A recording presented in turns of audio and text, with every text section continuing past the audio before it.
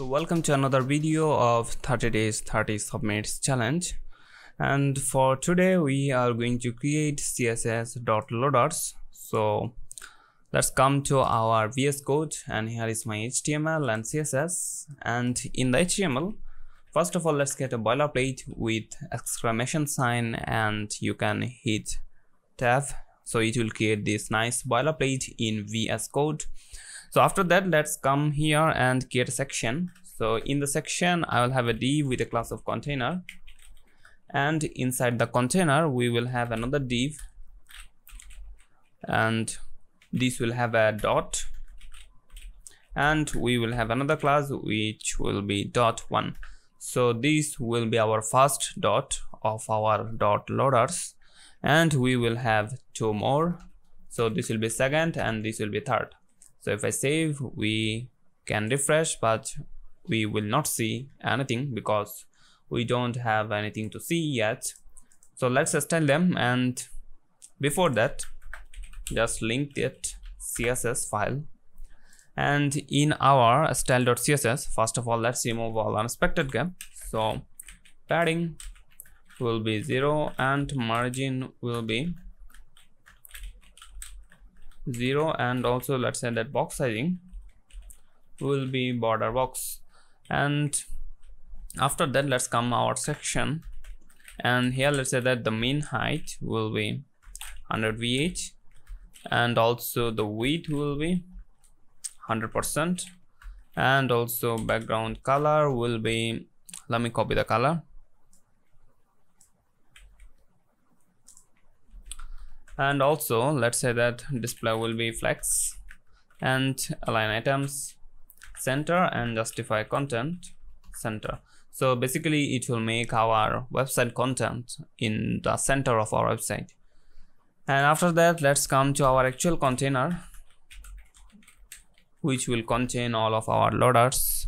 And here let's say that the margin will be 0 pixel and 50 pixel, and also let's say that width will be fit content, and height will be auto, and that's it. After that, let's come to our actual dot here. So inside the container we have our dot, and for the dot we will have a height of 12 pixel and also the width of 12 pixel. And also let's give it a background color, so I will use white smoke. And here you can see that the background color of section is this color, which is this blackish color. And in the center of our website we have our dot. So we have 3 dots, and if I give them some margin, so margin 10 pixel, now you can see that they are separated from each other, and those are the dots. So now what I can say, actually I can say something like display inline block. Now you can see that they are in a row. So after that, actually we don't need 10 pixel margin. What I need, actually I need 0 pixel and 5 pixel. So now it's looking much better. After that, let's say that the border radius will be 50 pixel, so which will basically make it round, as you can see. So after that, what I need, actually I need the animation. So let's come here and create a keyframes for the animation. So let's name it dot loaders, and here let's say that in our 0%. So basically for the animation, what I will do, actually I will animate it in the translate Y. So in the translate Y, I will go from 0 to 20 pixel, and again from 20 pixel to 0. So in the 0% of our transform, so let's say that the translate Y will be 0 pixel, and whenever I will go to the 50% of our animation, I will make it 20 pixel. So it will go from 0 to 20, actually minus 20 pixel. So that's how it will go to the upwards. So if I give it positive 20 pixel, it will go to the downward, means there. So I want it to go in the upward, so that's why we need the minus 20 pixel. So in the 100% of our animation, I will get back to our 0 pixel. So basically in the end of our animation, this dot will come to the 0 pixel translate Y. So in the beginning it will be here, and whenever the animation will start, it will go, and after that it will come back to the 0. So perfect. And let's actually apply this in our dot.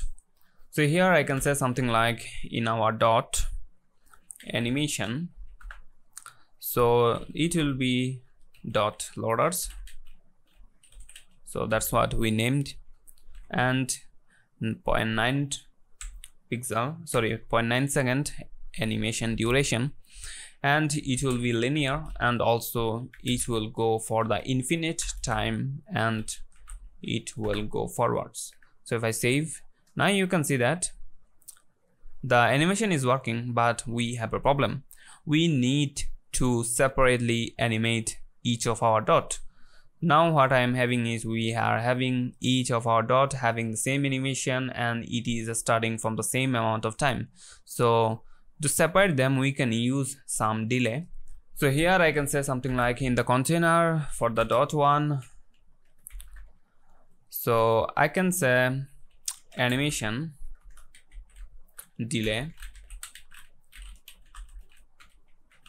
So animation delay for the first one, for the first dot, will be 0.25 second, and I can duplicate these 3 lines of code for the 2 and dot number 3.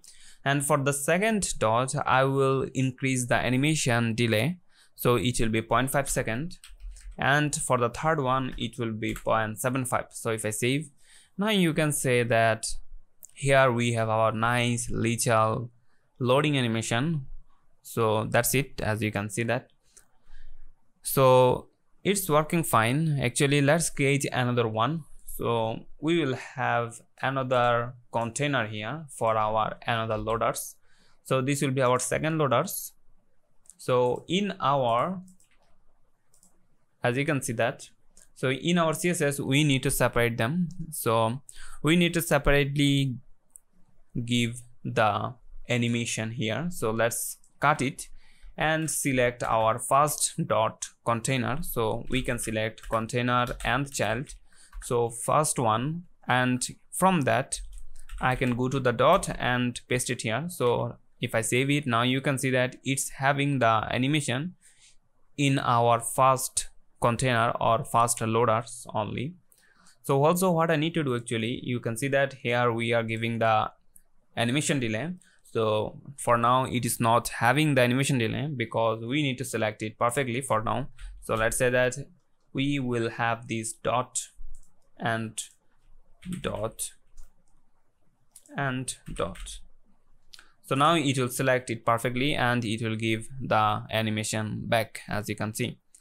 So we are saying that inside the container we will select a dot which also have another class, which is the dot one.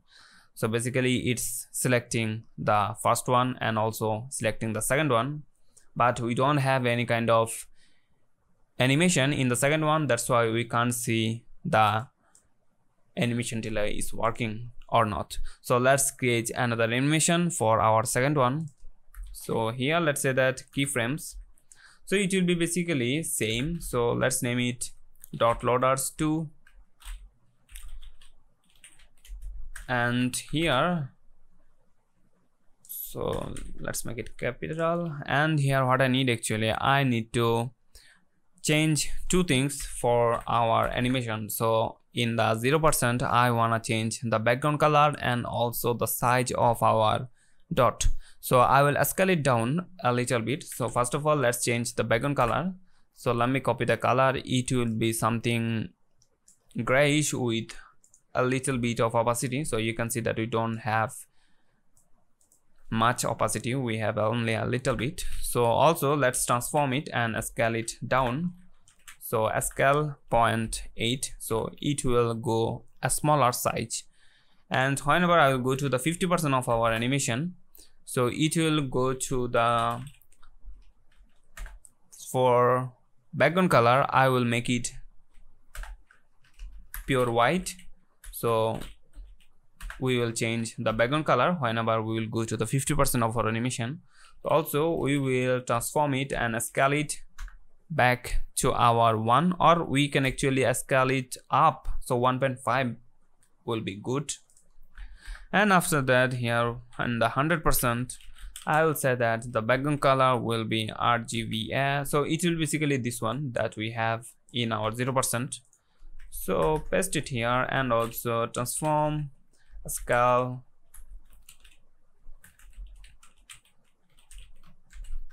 and 0.8, as you can see, not transition, sorry, transform. So if I save it, and after that let's actually duplicate it and apply it for the second one, which is this one, and apply this animation, which is the dot loaders 2, and here we need to actually change the duration of our animation, so let's keep it 1.5 seconds. So if I save, now you can see that we have these nice dot loaders which having this animation. So if you notice here, whenever we are doing this animation in the 0%, we have a less opacity and also a smaller dot, but whenever we will go to the 50% of our animation, we are getting a scale it up. As you can see that we are getting this big dot, and also the color of our background for this time is white whenever it is getting bigger. And also in the 100%, as you expected, we are getting back to our low opacity, and also we are scale it down here. So that's it for our this video. We have now these little dot loaders here, and you can use it for your website. So that's it for this video. I will see you in the next video. Till then, bye bye, Khuda Hafiz.